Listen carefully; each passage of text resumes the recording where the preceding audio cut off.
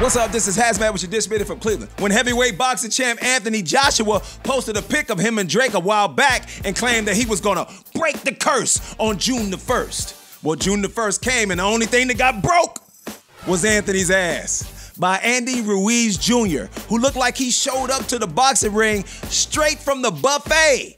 Talk about a gut check. They calling this the biggest upset since Buster Douglas beat Mike Tyson.